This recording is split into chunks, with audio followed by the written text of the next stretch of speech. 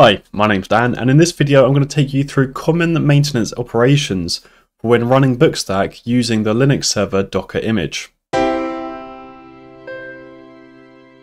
Now I'm going to run through a whole range of different operations, including updating your instance, backing up and restoring. But before I jump into those, I'm just going to give you an overview of my environment, just so that you're aware of things that might be different compared to your own environment. But as it stands, all that I've really done is that I've taken the Docker Compose configuration provided in the documentation for the Linux server Docker image here. I've just taken that and then made a few changes. One thing that I've done is that I fixed the version of the Docker BookStack image being used here to an older version so that I can show the updating process. I've also set the app URL that I intend to use, which is just on my local host, so locally on my computer. And I've set a sensible password for both the database user, so that correlates with this value down here. And then I've also set a MySQL root password. And then for both the BookStack container and the database container that's part of this Docker Compose stack, I have mapped some volumes that are local to this Compose file. So for the BookStack container, I have the config directory mounted to the local app data folder, which we can see here in my sidebar. And then similar for the database, I've got that in a DB data folder going to the /config directory within the container, and therefore I have that data within this folder here. So it's a very simple setup, and I've got this running. So if I jump into the browser, I can go into my instance here and it's all live and active, and I've created a book, and then within that book I've created a page and I've uploaded an image and attached a file. And I've done this just to ensure that we've got some content in the system so we can make sure that it's still there and everything's working as we expected as we do the different operations. So one other thing about my environment to know is that I'm running Docker Compose via the kind of new command system where Compose is built into Docker.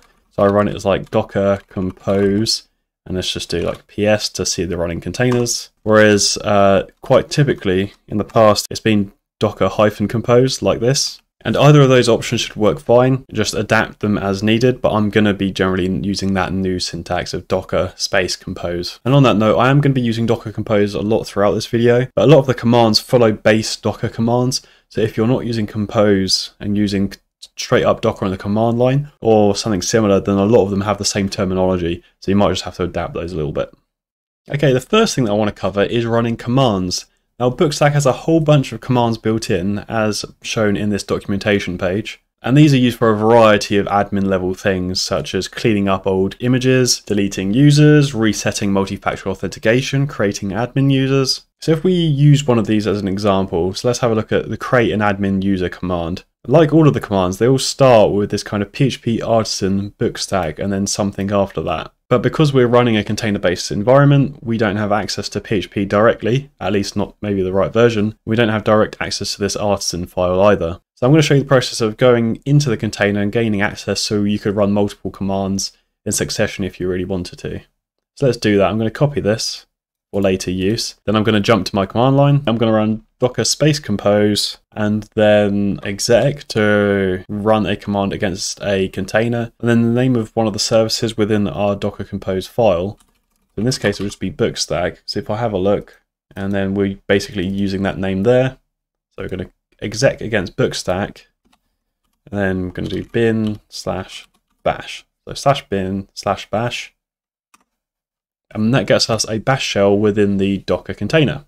So right now we're within the root directory of the Docker container. So we need to change directory to /app/www like that. And if we run ls to list out what's here, then we've got all these files here which reflect all of the top level files for a BookStack install, including this artisan file. So because we can see that, we can now run artisan commands. So if I paste in what I had earlier, that PHP artisan BookStack create admin command, and I'll hit enter, and then we're running it. So BookStack's going to ask us the email for a new admin, barry@example.com, Barry, password, let's see, cool. And now I've created a new admin by running that command. So because I'm here within the bash shell, I can do other things within this container as well. So if, for example, if I wanted to know the PHP version in use, I could do php-v. I can see it's using PHP 8.0.25 right now. So yeah, it can be really useful if you need to get inside the container. That's basically how you do it. And then once you want to exit out, you can just run exit on the command line. or you can also use Control D a lot of the time, and that will excel as well. The next thing I want to talk about is environment variables. So within our Docker Compose setup, we've got some environment variables here that are being passed through to the BookStack setup. And it's absolutely fine to define options like this. But there's a few disadvantages. One being that if you have loads and loads of options here, it's going to mess up your Docker Compose setup, and you might prefer to have these elsewhere. And two, whenever you make changes to these, for them to take place, you have to bring down your Docker Compose stack and then bring it back up, or at least you need to do that for that container instance for the changes to take place, which might be a bit tricky if you're trying to configure something like an authentication method where you need to try different variations in some of these options that we have. And also the BookStack documentation itself will make reference to a .env file, since that's what's typically used to configure BookStack, and we do have access to that, and that's what we can use as an alternate way to define options. So within our app data folder, which is what we have mapped to the /config directory. So if you called it something different or have this located elsewhere, you'll have to find that. But within that directory that you've mapped to /config, if we go into there, and then under www, you'll see a .env. If we open that up, then you'll see a lot of those settings from that we have configured in the environment, but this is part of our .env file. Now, in terms of how these two different ways interplay, the environment variables here will override the .env values here, but be a bit careful when it comes to the database values, because the Linux server kind of script and startup system does something special with these values, and you can see they're named differently. So I've got db user and db pass, whereas in here I've got db username and db password. So if you do start using the .env file and you need to make changes to the database details, I would probably do it in both locations just to be safe. So if I need to update my database password, I'd update this value here, and then I'd also update this value here, just to make sure they're aligned. But just as an example of setting a value within here, if I jump back to my BookStack instance, and I'll log out so we can see the login screen. So this is just the normal email and password login. If we change to a different method of authentication, which is done by the auth_method variable, and we can set this to OIDC for OpenID Connect. Then we'll go here, we refresh this, and now we can see it's changed the login screen because it now thinks that we're using OpenID Connect. And during that process, we didn't need to restart the container or anything. The value was used right away. Now I want to talk about log files. Now log files can be really helpful when you come across errors to provide further details so you can find out what the error actually is caused by. And luckily, with the Linux server Docker setup, you typically will have everything that you need to diagnose issues. So we're going to look within the container files that we get mapped out on the volume that we've mounted. So again, I've mounted that config folder to the local folder app data, so we can dive into there. And within the www folder, you'll find everything related to BookStack itself. Then within here, you'll find a laravel.log file, and that contains all errors that come from BookStack itself. So we can see here, if I expand this out a little bit more, that this is where I typed a command wrong earlier. If you ever come across an error that's reported within BookStack itself and has BookStack branding across it, or you see a view where it says an error has occurred, then this is the file to look at for more information. And ideally you want to have a look at the time that's provided for the error log detail within here and see if you can match that up to when you saw the error occur. So you can be sure that you're looking at the right log data for the error that you've actually come across. But another place to look is at the web server logs. So if we collapse this, but instead go to log, then nginx, then we can see an error and access.log files. If we go into the error log file, we can see a similar thing, but these are errors directly from the web server. So quite commonly, if you see errors that look very bland, it's just black and white page with a very simplistic message, you might instead want to have a look at this error.log file and see if there's something around the same timestamp as you saw the error, to see if you can get more detail about what's going on. And then the access.log file, while it's not detailing errors, this can be really useful to see requests coming into your instance. So I point people to this file quite a lot in debugging when they're diagnosing an issue where they can't connect to their BookStack instance. If you're not seeing any messages logged in this file when you're trying to connect to your instance, then it means your network requests aren't even reaching the container itself or the web server within the container. So the issue might be further along the chain. So maybe at your firewall, or maybe there's an issue with your system's networking. Now we come on to backing up your BookStack instance. Now, because we're mounting these volume folders onto our host system, then these really have all the essential data that's used for the operational content of BookStack. So we've got all the database data will be in there, and all the app data, including uploaded images, our .env file that we saw earlier, and uploaded attachments. That should all be within there, unless you're specifically putting that elsewhere. So we could just copy those folders to a safe place. Ideally, we'd stop all the containers first before doing that to make sure the files are in a stable state. But one thing that I think is really good to do is create a database dump. And by doing that, we ensure our data is generally in a much more portable, safe format, because the database files themselves are very specific to that specific database engine and that specific database version.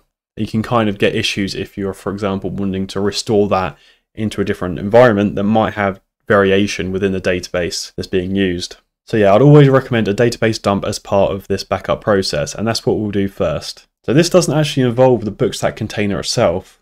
We'll do this directly within the BookStack database container, which is this one here, and we're using, as per the Linux server instructions, their own Linux server MariaDB image. And we can create a database dump like so. We're going to do docker compose exec, kind of like we did earlier, but this time we want to target the bookstack_db container. And now the command that we're going to run mysql dump, and then as -u for the user, and we're going to go root, and then -p for the password, and then we've got that over here defined as root pass. So then we just type that in right next to this option. And then we need to put the database name, which here is BookStack app. And if I was to run this right now, which I'll do, you'll see this puts everything out onto the command line. So this is all of our data, but it's just put in the terminal. But if I press up to get that command back, and what I'll do, I'll just clear the screen. So I've got that command back to where it was, and then I'll do an arrow to redirect the output, and I'm going to put that locally to a, let's say, data.sql file. And now because I'm within this path, which is where my Docker Compose exists on this terminal, that's where this data file is also going to be stored. So if I run that, and now I can see here, I've got a data.sql file. If I have a look at that, this is all of the data for my BookStack instance as raw SQL. One thing to note is that using an arrow like that will overwrite any existing files. It won't ask you, so just be a bit careful. Make sure that you're writing out to a new file that doesn't already exist and won't cause any harm. Right, now that we've got that database dump, what we could do is maybe just zip everything up into a compressed archive, just so that we have all of our files required in one compressed zip archive. And we'll do that with the tar command. So we'll go tar compress zip, very important files.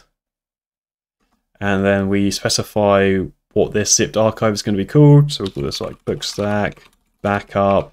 It's usually a good idea to maybe put the date in here. So I think 2023/02/20.tar.gz, because that's what it's going to be. It's going to be a tar.gzip file. And then we provide everything that's going to be part of this. So we'll put the app data directory, db data directory, and the data.sql. Now it's saying exiting with failure status due to previous errors. So I think just had to peek up, and that is going to be due to permission errors. And also I forgot to do something. I forgot to stop our Docker containers. So I'm going to do that. Docker compose. And then I'm just going to bring everything down. And then what I'm going to do, I'm going to hit up a couple of times to get back that old zip command. And now I'm going to run this with sudo to give us permissions to access all files in the system, so that we've got permission to back up everything within there. Cool, and there we go. No errors that time. And if we have a look here, we have our BookStack backup tar.gzip file, and that's everything all backed up and safe.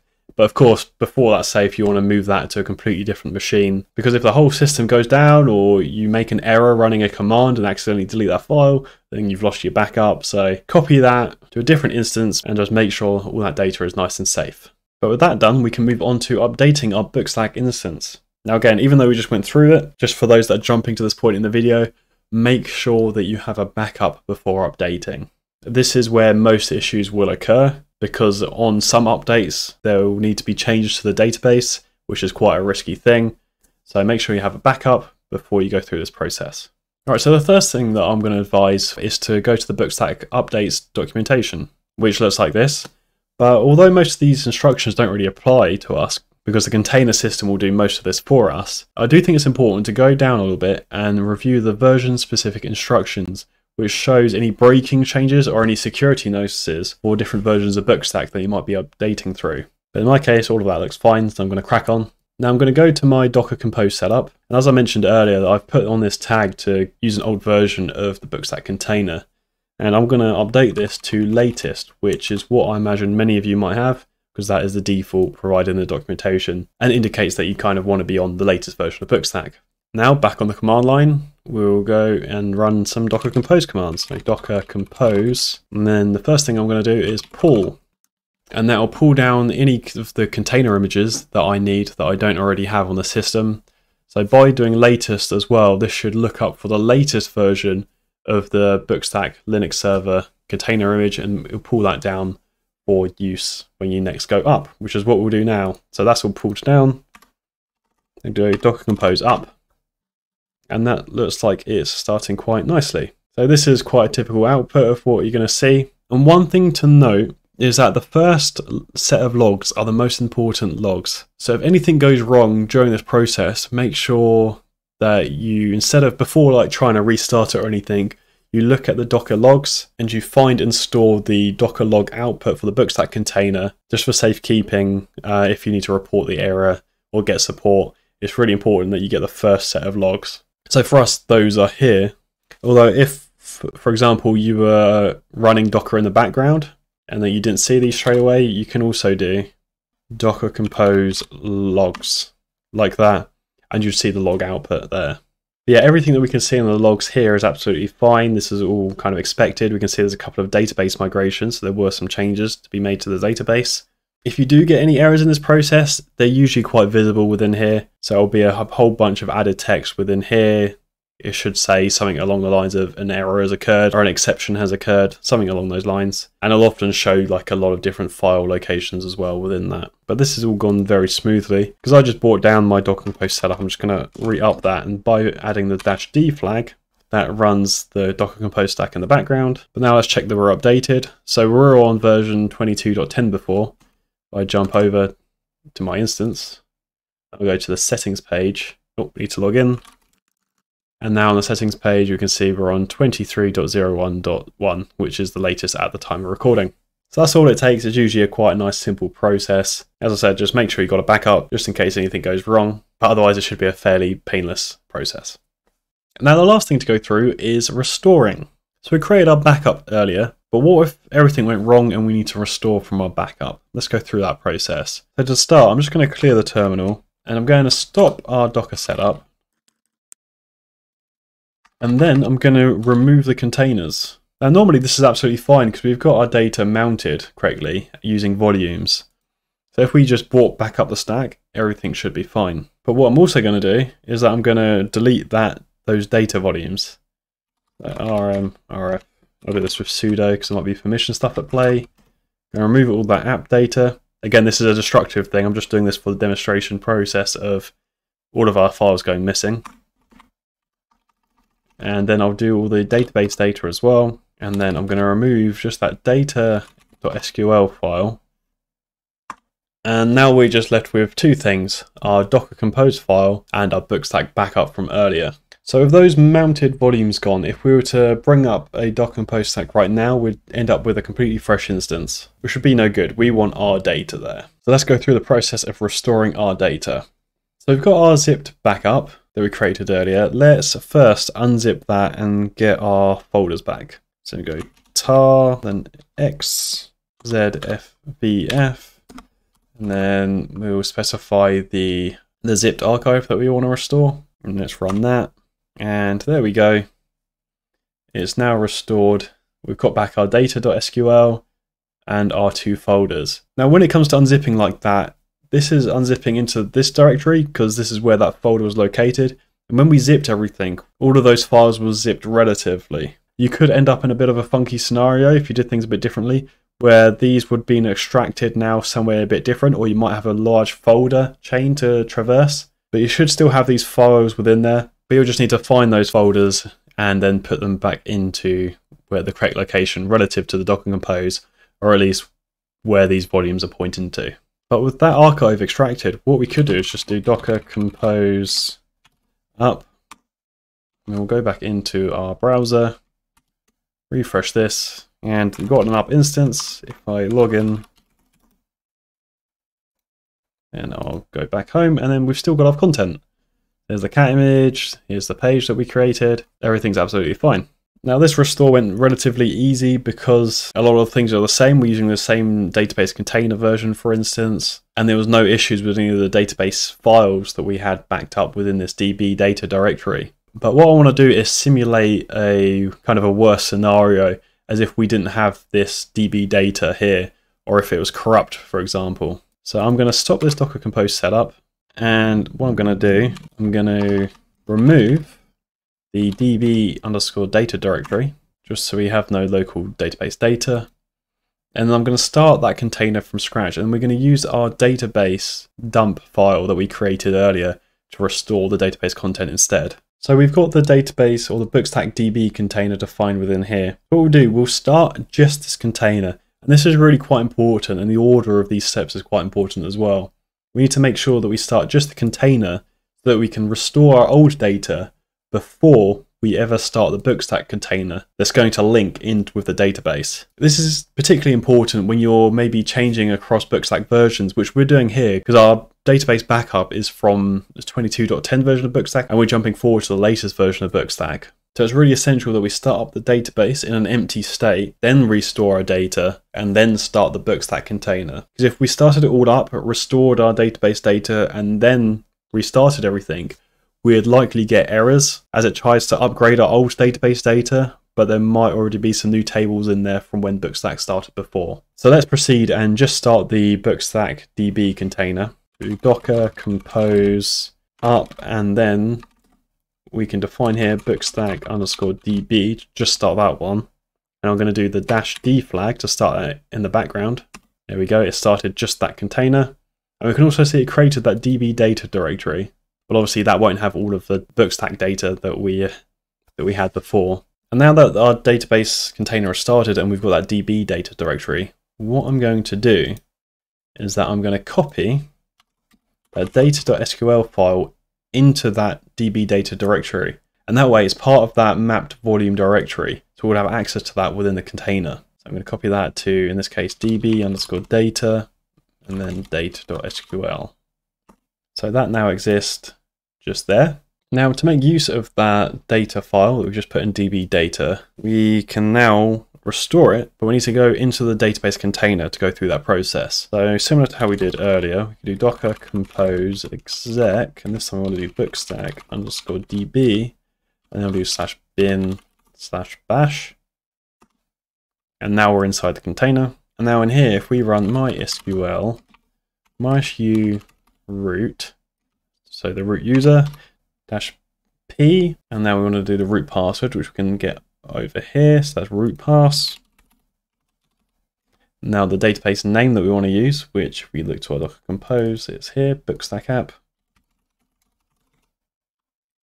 And then we want to read in data using a left arrow like that from /config, and then within there we should have the data.sql file like that.